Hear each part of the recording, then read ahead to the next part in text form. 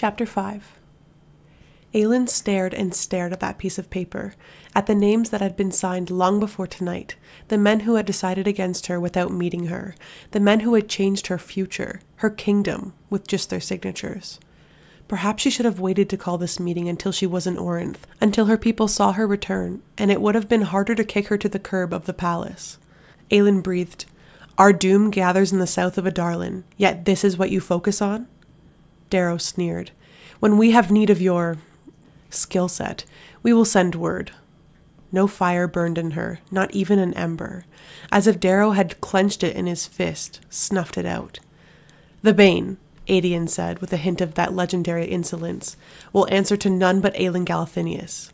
The Bane, Darrow spat, is now ours to command. In the event that there is no fit ruler on the throne, the lords control the armies of Terrasen. He again surveyed Aelin, as if sensing the vague plan to publicly return to her city, to make it harder for him to shut her out, glimmering as it formed. Set foot in Orinth, girl, and you will pay. Is that a threat? Aedion snarled, a hand darting to grip the hilt of his sword of Orinth, sheathed at his side. It is the law, Darrow said simply. One generations of Galathinius rulers have honored. There was such a roaring in her head, such a still emptiness in the world beyond. The Valg march on us. A Valg king marches on us, Aedion pushed, the general incarnate. And your queen, Darrow, might be the only person capable of keeping them at bay. War is a game of numbers, not magic. You know this, Aedion. You fought at Theralis. The great plain before Orinth, host to the final doomed battle as the Empire had swept down upon them. Most of Terrasen's forces and commanders had not walked away from the bloodbath, so thorough streams of red ran for days afterward. If Aedion had fought in it, gods, he must have been barely 14. Her stomach turned. Darrow concluded, Magic failed us once before. We will not trust in it again. Aedion snapped, We will need allies. There are no allies, Darrow said, unless Her Highness decides to be useful and gain us men and arms through marriage, a sharp glance at Rowan. We are all alone. Aelin debated revealing what she knew, the money she'd schemed and killed to attain, but something cold and oily clanged through her. Marriage to a foreign king or prince or emperor. Would this be the cost? Not just the bloodshed, but in dreams yielded? To be a princess eternal, but never queen? To fight with not just magic, but the other power in her blood? Royalty. She could not look at Rowan, could not face those pine-green eyes without being sick. She had once laughed at Dorian, laughed and scolded him for admitting that the thought of marriage to anyone but his soul bonded was abhorrent. She chided him for choosing love over the peace of his kingdom. Perhaps the gods did hate her. Perhaps this was her test, to escape one form of enslavement only to walk into another. Perhaps this was the punishment for all those years in Rifthold's riches. Darrow gave her a small, satisfied smile. Find me allies, Aelin Galathinius, and perhaps we shall consider your role in Terrasen's future. Think on it. Thank you for asking us to meet. Silently, Aelin rose to her feet. The others did as well, save for Darrow. Aelin plucked up the piece of paper he had signed and examined the damning words, the scribbled signatures. The crackling fire was the only sound. Aelin silenced it, and the candles, and the wrought iron chandelier over the table. Darkness fell, cleaved only by twin sharp inhales of breath, Murtaugh and Wren. The patter of rain filled the black room. Aelin spoke into the dark, toward where Darrow was seated. I suggest, Lord Darrow, that you become accustomed to this, for if we lose this war, darkness will reign forever.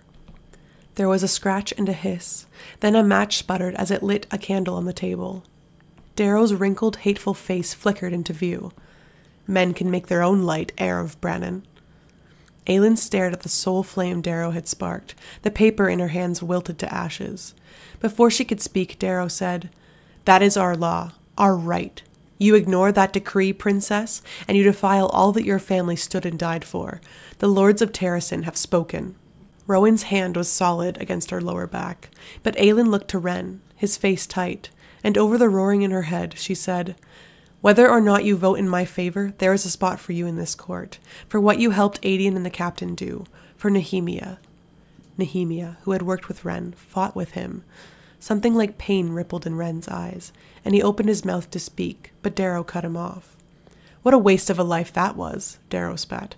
A princess actually dedicated to her people, who fought until her last breath for— "One more word," Rowan said softly, "and I don't care how many lords support you or what your laws are. One more word about that, and I will gut you before you can get up from that chair. Understand?" For the first time, Darrow looked into Rowan's eyes and blanched at the death he found waiting there. But the Lord's words had found their mark, leaving a shuddering sort of numbness in their wake. Adian snatched Aylin's dagger off the table. "We'll take your thoughts into consideration." He scooped up his shield and put a hand on Aylin's shoulder to guide her from the room. It was only the sight of that dented, scarred shield, the ancient sword hanging at his side, that set her feet moving, slicing through that thick numbness. Wren moved to the open door, stepping into the hall beyond to scan it, giving Lysandra a wide berth as she padded past, Evangeline and Fleetfoot on her fluffy tail. Secrecy be damned. Aylin met the young lord's eyes and drew in a breath to say something, when Lysandra snarled down the hall. A dagger was instantly in Aylin's hand, angled and ready. But it was Darrow's messenger, hurtling for them. "Rifthold!" he panted as he skidded to a stop, flinging rein on them. "One of the scouts from the Farian Gap just raced past. The Iron Teeth host flies for Rifthold. They mean to sack the city." Aylin stood in a clearing just past the inn's glow, the cold rain plastering her hair and raising bumps on her skin, soaking them all, because Rowan now buckled on the extra blades she handed him, conserving each drop of his magic for what he was about to do. They'd let the messenger spill the information he'd received. Not much at all. The Iron Teeth host lingering in the Farian Gap were now flying for Rifthold. Dorian Haviliard would be their target, dead or alive. They'd be upon the city by nightfall tomorrow, and once Rifthold was taken, Erewhon's net across the middle of the continent would be complete. No forces from Melisande, Fenharrow, or Elwë could reach them, and none of Terrason's forces could get to them either, not without wasting months to trek around the mountains. "There's nothing to be done for the city," Adian said, his voice cutting through the rain. The three of them had lingered under the cover of a large oak, all keeping an eye on Wren and Murtaugh, who were speaking with Evangeline and Lysandra, now back in her human form. Her cousin went on, rain pinging against the shield across his back. "If the witches fly on Rifthold, then Rifthold is already gone." Aylin wondered if Manon Blackbeak would be leading the attack, if it'd be a blessing. The wing leader had saved them once before, but only as payment for a life debt. She doubted the witch would feel obliged to throw them a bone anytime soon. Adian met Rowan's gaze. "Dorian must be saved at all costs. I know Erewhon's style. Don't believe any promises they make, and don't let Dorian be taken again." Adian dragged a hand through his rain-soaked hair and added, "Or yourself, Rowan." They were the most hideous words she'd ever heard. Rowan's confirming nod made her knees buckle. She tried not to think about the 2 glass vials Adian had handed the prince moments before, what they contained. She didn't even know when or where he'd acquired them. Anything but that. Anything but— Rowan's hand brushed hers. "I will save him," he murmured. "I wouldn't ask this of you unless it was— Dorian is vital. Lose him, and we lose any support in Adarlan, and one of the few magic wielders who could stand against Marath." Rowan's nod was grim. "I serve you, Aylin. Do not apologize for putting me to use." Because only Rowan, riding the winds with his magic, could reach Rifthold in time. Even now, he might be too late. Aylin swallowed hard, fighting the feeling that the world was being ripped from under her feet. A glimmer of movement near the tree line caught her eye, and Aylin schooled her face into neutrality as she studied what had been left by little spindly hands at the base of a gnarled oak. None of the others so much as blinked in its direction. Rowan finished with his weapons, glancing between her and Adian with a warrior's frankness. "Where do I meet you once I've secured the prince?" Adian said, "Run north. Stay clear of the Farian Gap." Darrow appeared at the other end of the clearing, barking an order for Murtaugh to come with him. "No," Aylin said. Both warriors turned. She stared northward into the rolling rain and lightning. She would not set foot in Orinth. She would not see her home. "Find me allies," Darrow had sneered. She didn't dare glance at what the little folk had left in the shadow of that rain-lashed tree mere feet away. Aylin said to Adian, "If Wren is to be trusted, you tell him to get to the Bane, and to be ready to march and press from the north. If we are not to lead them, then we will have to work around Darrow's orders as best we can."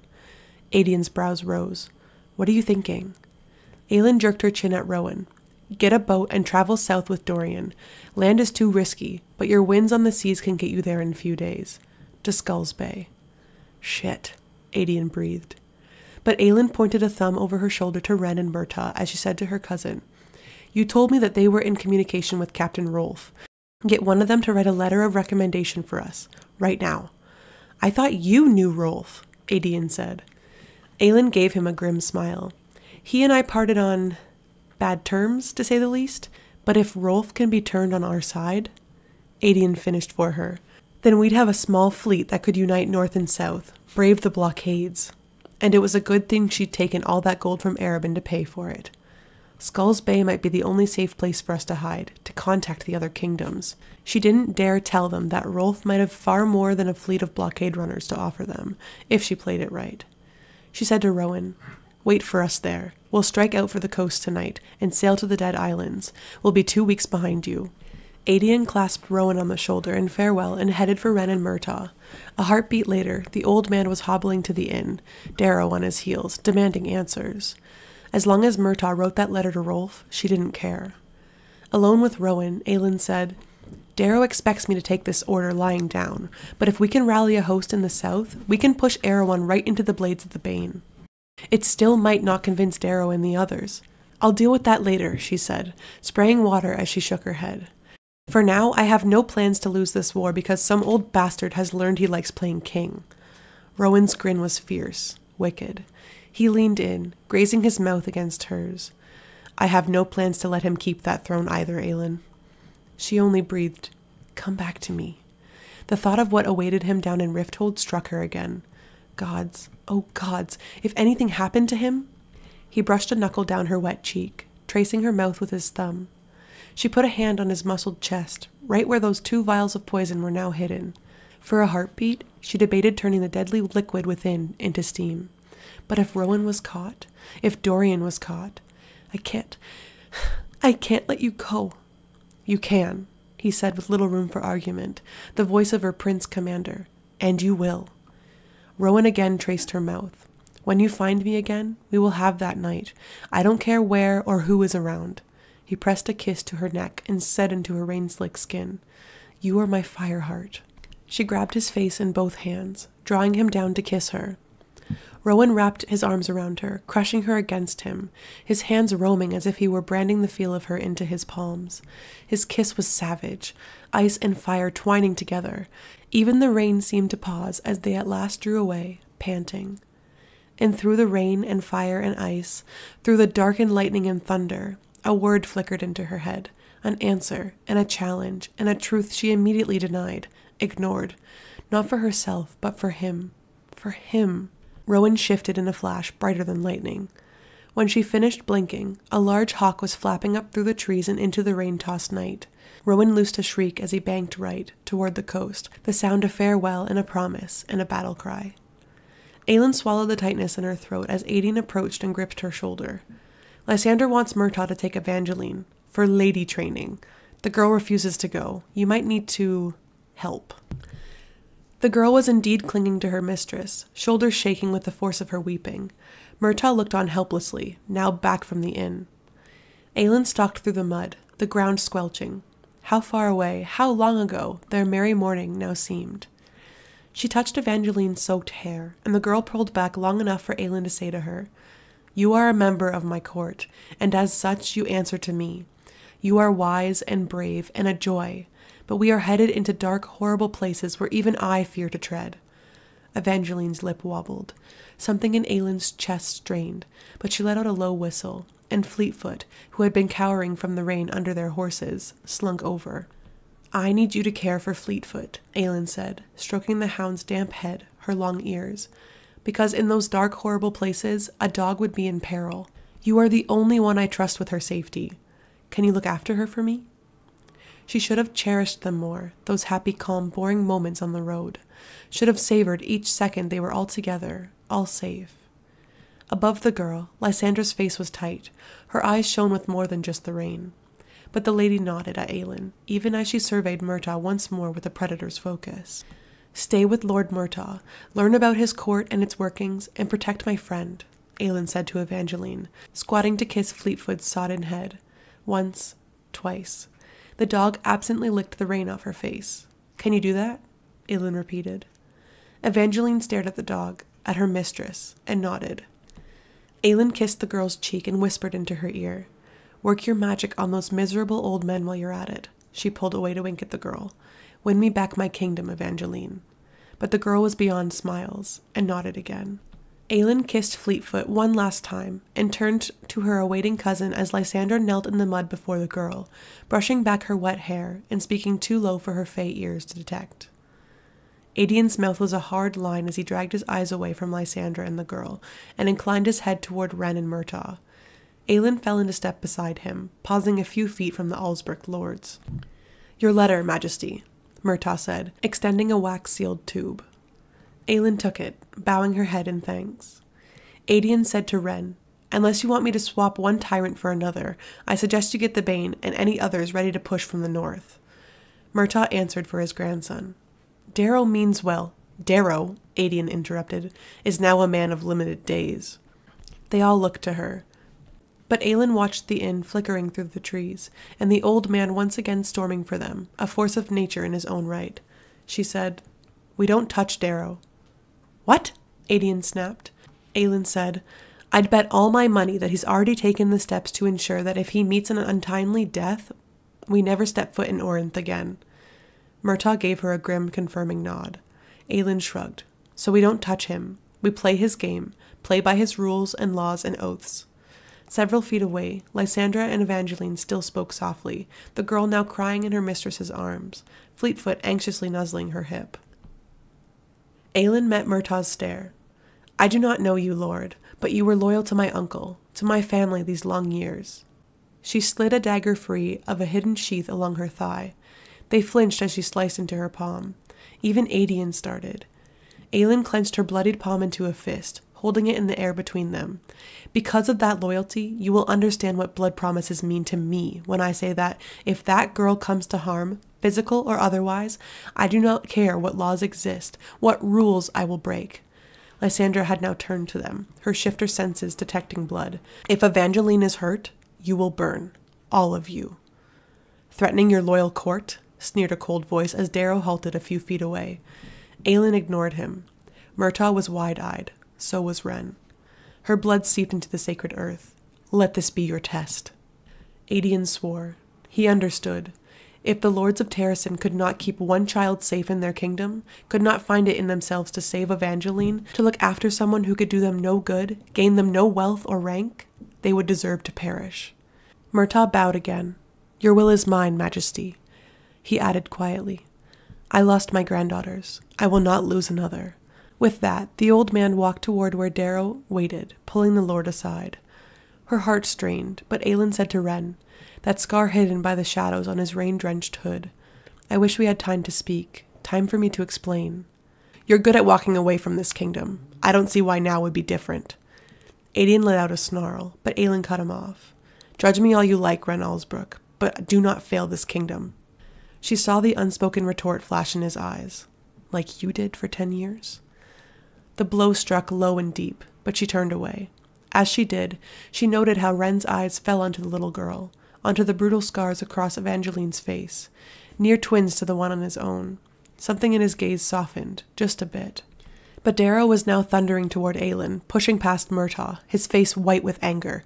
"You—" he started.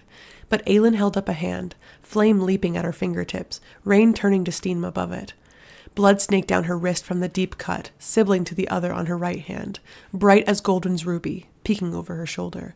"I'll make one more promise," she said, folding her bloodied hand into a fist as she lowered it before them. Darrow tensed. Her blood dripped onto the sacred soil of Terrasen, and her smile turned lethal. Even Adian held his breath beside her. Aelin said, "I promise you that no matter how far I go, no matter the cost, when you call for my aid, I will come. I promise you on my blood, on my family's name, that I will not turn my back on Terrasen as you have turned your back on me. I promise you, Darrow, that when the day comes when you crawl for my help, I will put my kingdom before my pride and not kill you for this. I think the true punishment will be seeing me on the throne for the rest of your miserable life." His face had gone from white to purple. She just turned away. "Where do you think you're going?" Darrow demanded. So Myrta had not filled him in on her plan to go to the Dead Islands. Interesting. She looked over her shoulder. To call in old debts and promises, to raise an army of assassins and thieves and exiles and commoners, to finish what was started long, long ago. Silence was his answer. So Aelin and Adian strode to where Lysandra now monitored them, solemn-faced in the rain, Evangeline hugging herself as Fleetfoot leaned against the silently weeping girl. Aelin said to the shapeshifter and the general, locking out the sorrow from her heart, locking out the pain and worry from her mind, "We travel now." And when they dispersed to gather the horses, Adian brushing a kiss to Evangeline's soaked head before Myrta and Red led her back to the inn with considerable gentleness, Darrow striding ahead with no farewell whatsoever, when Aelin was alone, she finally approached that shadowed, gnarled tree. The little folk had known about the wyvern attack this morning, so she supposed that this little effigy, already falling apart under the torrent of rain, was another message of sorts, one just for her. Brennan's temple on the coast had been rendered carefully, a clever little contraption of twigs and rocks to form the pillars and altar, and on the sacred rock in its center they created a white stag from raw sheep's wool, his mighty antlers no more than curling thorns. An order, where to go, what she needed to obtain. She was willing to listen, play along, even if it had meant telling the others only half the truth. Aelin broke apart the temple reconstruction, but left the stag in her palm, the wool deflating in the rain. Horses nickered as Adian and Lysandra hauled them closer, but Aelin felt him a heartbeat before he emerged between the distant night-veiled trees. Too far in the wood to be anything but a ghost, a figment of an ancient god's dream. Barely breathing, she watched him for as long as she dared, and when Aelin mounted her horse, she wondered if her companions could tell that it was not rain gleaming on her face as she tugged on her black hood, wondered if they too had spied the Lord of the North, standing watch deep in the forest, the white stag's immortal glow muted on the rain, come to bid Aelin Galathinius farewell.